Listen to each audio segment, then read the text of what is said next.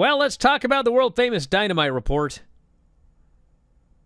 It opened up with Bryan Danielson and his gigantic eye patch coming out to do commentary. He did a fine job on commentary. Do you think that's the same eye patch that he had back in ROH? Impossible.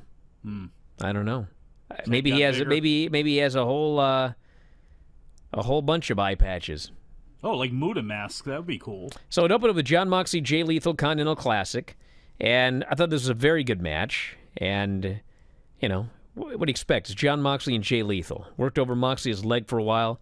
Big spot at the end. Moxley puts him in the choke, and Lethal tries to pummel his bad leg, and Moxley traps the arm. Now he can't pummel. Lethal is forced to tap. Moxley, at the moment, in the lead with 6 points. Although we'll soon have a bunch of people with 6 points. Then we had Eddie Kingston cutting a promo.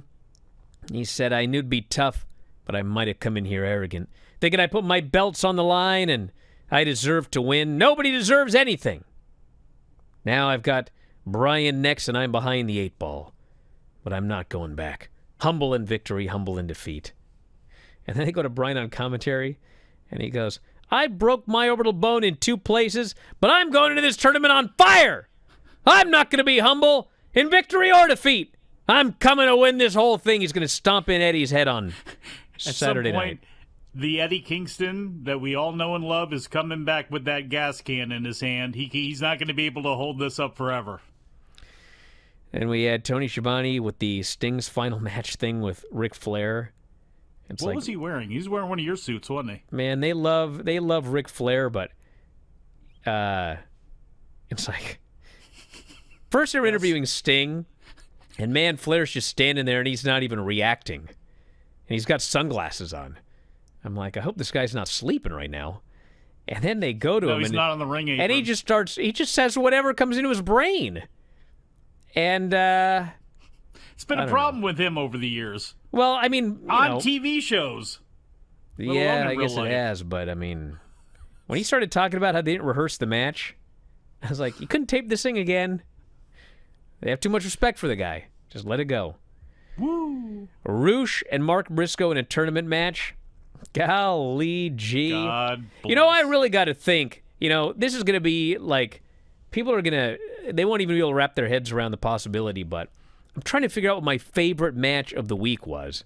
Because, man, that Ilya Dragunov match on NXT, golly, that match was so awesome. And the main event was like a different kind of awesome. That was more a traditional pro wrestling kind of awesome. But this Roosh and Mark Briscoe match, I mean, I don't know. This match ruled. It was like 2 Rooshes facing each other. Because hey, 2 Mark Briscoes. Either way. Well, no, I won't say that, okay? Because Mark Briscoe does have 2 speeds, okay? Mark Briscoe can go in there and not be an absolute complete maniac going 55,000 miles an hour. Roosh only has 1 speed, okay? So this actually was 2 Rooshes in the ring with each other, and it was awesome. And the actual Roosh, the shoot Roosh, he killed him with a drop kick in the corner for the pin. This match absolutely ruled. I think this was the best match in the tournament so far. Although the Brody King match with Eddie on Collision, that also ruled. Then we had a Tony Storm segment. Does everyone still love these? Just out of curiosity? Well, just seems like it's, tailed off a little bit. Same old, same old. Well, a lot more RJ City in this mix now. I wonder how many casts of characters we're going to get in this thing. We got Mariah May now in. We got RJ City. We got Luther. Well, maybe oh, my God. I'm about to lose it. Remember when Jingo quit because I chewed him out so bad? I'm about to do it again. He goes, Bryan manages to DVR NXT every week. Interesting. Yeah, you absolute moron. I explained this last night. NXT, it always catches the overrun. Every time. Yes. Not once ever. Whether the overrun is 3 minutes, 9 minutes, or 16 minutes. Not once ever has YouTube TV cut off the overrun. Ever. That's the point. The point is, it can be done. Because it happens every week on NXT. But for some damn reason, anytime AEW goes over, it cuts it off. So it ain't a problem with me. It ain't a problem.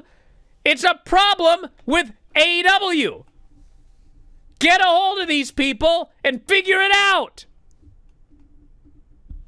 I agree. I have YouTube TV. It's okay, DJ. I'm not mad at you. You should have deleted that. What a stupid comment. Anyway, where were we? MJF did a promo. Yeah. Total old school babyface promo. Puts over Samoa Joe as a man who broke the mold. Because we didn't have large men in main event positions before Samoa Joe. Guy's born in 1996. What do you want? Bayley's the new meat, apparently. So, anyway, he said he's going to beat this guy at the pay-per-view. He's a hell of a babyface promo. And then the lights went out. And I don't know if it was supposed to be the actual devil or just four of his henchmen. But they start beating up MJF. And then Joe runs down to make the save. And then we had, like, I thought my TV broke. The screen went black, and you couldn't hear anything. It was, like, completely silent as well. And I'm waiting. And I'm waiting. And I actually pushed the screen to go, is the time actually moving forward? And finally the words appear on the screen. Somebody cue tape! They challenge MJF and Samoa Joe to a tag next week. His scripts wrote that. And Max accepts, and Joe's angry because he wants him to heal up, and Max is not healing up. And then, after the break, the announcers say, whoever that devil is had the ability to break into the audio and video system. This is a bad excuse. So, and for those of you wondering, like, I ain't going to make a bet because I got to take a break after I'm like Vince McMahon when he guaranteed and then that one day he failed. The devil's not Britt Baker. I don't know who it is, but I'd be very, very surprised. Like, everyone's thinking this is all an angle and she's going to be the devil. Don't hold your breath. In the forum, I believe that they were analyzing the mask and seeing if it had feminine enough features where it was Britt Baker. My God. You people. Come on. Your people, your forum. But, you know, me and Dave were talking about this last night, and it suddenly hit me that you knew who had a hacker gimmick was Sami Callihan. You know who's been backstage quite a bit at AEW of late? Sami Callihan. Yeah. Ain't going to be Sami Callihan either, I wouldn't think. Could be Callihan, could be Cole, could be Jungle Boy. But I would not expect it to be Britt Baker. I think you got a problem if it's not. Well, here's the thing. People are going to be disappointed if it's Jungle Boy. I don't know if it's Nick Nemeth, if it's... Nemeth? Look, if it's Sami Callihan, if it's somebody who we haven't seen before, it better be to a level. You know what I'm saying? And I think anything else is going to be maybe a little bit disappointing. Probably a lot disappointing. And we had Wardlow beating AR Fox. You know the drill. Top Flight in Action Andretti versus the Hardys and Brothers A. This is one of those things. I don't want to get mad yet, okay? I don't want to get mad yet. But I thought Top Flight in Action Andretti were a great, fun team. I thought it's something for Action Andretti to do so he's not just getting buried every week and beaten. And I thought, man, let these guys go on a tear and challenge for those trios titles. That'd be a lot of fun. And then the very next segment, Penta, Commander, and Vikingo show up and challenge him. And I thought, actually, you know what? I guess it's possible they could beat him. But that certainly wasn't what I thought was going to happen when I saw those guys show up. But we'll see. I hope that the Andretti and the Martins do beat him. They should beat him. They should. That's my point. I mean, it's not But when these guys showed up, I thought, oh, man, they're going to have a great match and lose. I don't want that. No. Then we had Julia Hart and Emi Sakura. Mm-hmm. Have I ever mentioned how much I hate the house rules concept? It's ridiculous. I don't have time here. I'll do that tonight on the Bryan and Vinny Show. We had an excellent promo with Christian and... Adam Copeland? Yeah. People text me in the middle of the show. I know. We had an excellent Christian, and so basically, here's the story. I'll review the entire thing on Bryan and Vinny tonight. But essentially... Adam Copeland has challenged Christian to a TBS or TNT title match next week on... I'll get to that later. He's challenged him to a match next week on Dynamite. Christian obviously doesn't want to do the match. So Christian comes out and he just pulls out the violin and he just goes on and on about all the stuff we used to do and we were family and we were friends. And he finally pulls out the mother card. Your dead mother would have wanted us to team together. And so Christian, Edge, he just turns his back and he hangs his head. And of course, this absolute creepy little freak grabs the belt and he goes to hit old Adam, and Adam punts him in the nuts. He says, "Nice try, dummy. Next week, that title's coming home with me." I couldn't do justice to this segment. Christian was so awesome, and Edge just looking at him was so great. So this was incredible. So anyway, you know why I had that look on my face while I was reviewing this? Because you were about to say the F word like Edge did? Not only do I get all these people texting me as I'm trying to do a report here, but I am still getting emails. They're still coming in. And we are now at August of 2020. So that's good. We're getting closer to 2023. Better, yeah. But every day, some email comes in where I almost have a heart attack before I realize it's from years ago. But this one, when it came in, I knew it was from years ago. But it is quite funny, if I may remind you all. It was August 5 of 2020. Just 3 short years ago, the WWE named Nick Khan President and Chief Revenue Officer. Wow. What a career trajectory this man has had over the last 3 years. How about that? Remember? I kind of like this thing where I'm getting sent emails from a while ago because, like, wow. Well, do you remember Really? Jinder lost that title right before Crown Jewel? Are you kidding me? Anyway. Barrios and Wilson out the door. That was a controversial move at the time. Shake-up of ideas. It seems to have paid off. So then we got the main event. Jay White and Swerve in a tournament match, which, although I did not see the end of the match, what I did see I thought was very good. And it's interesting. They're like positioning Swerve in all the matches thus far. He's wrestling heels in all these matches. He's getting babyface reactions. Swerve's house chants are going crazy for his deal. Yeah, Nana told people to get on their feet and start cheering. The devil just invaded this show. Who? Your thing got all glitchy. Oh.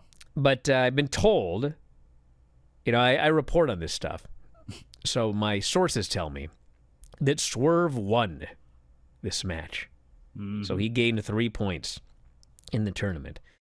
Hey guys, did you love this clip? If so, you should join our channel. Just hit the join button, and you'll have full access to every single show that we do. Wrestling Observer Live, Wrestling Observer Radio, The Bryan and Vinny Show, all of them in full HD, full length, plus archives of all of your favorite shows.